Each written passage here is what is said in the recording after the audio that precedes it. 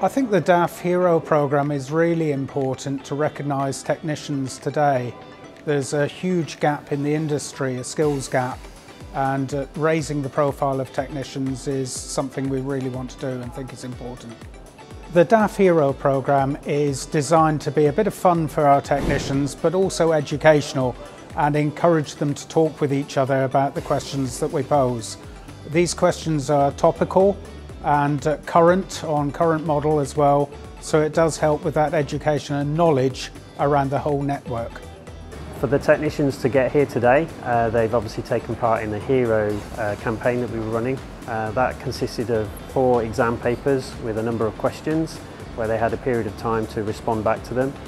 So today we have the highest scorers from that campaign for the National Technician of the Year competition run today.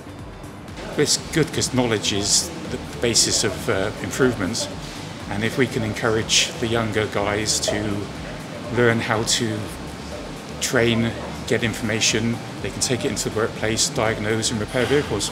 It's going really well. I'm enjoying it. It's a challenge. It's different. It's nice. I think it gets people involved, trying to find different information. You see a lot more insight of things that you don't normally see.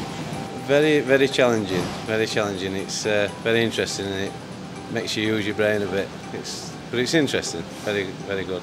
It's rewarding to all levels, and it's sort of, as well as it's a competition, you're still learning, and it gets your head round finding faults on vehicles that you probably wouldn't take an approach at in that way.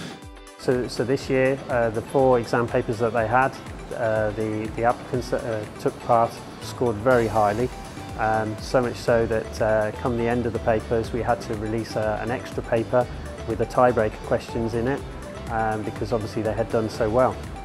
And that's shown in today's guys that are actually here. You've got 8 of the best in the UK network that are going to be challenging for that trophy. This year's Hero programme will bring our top technicians together in one place, and the winner of the Hero programme will be put forward for European Technician of the Year 2024. Being a technician today isn't like it was when I started in the industry, and the knowledge and skill base is huge.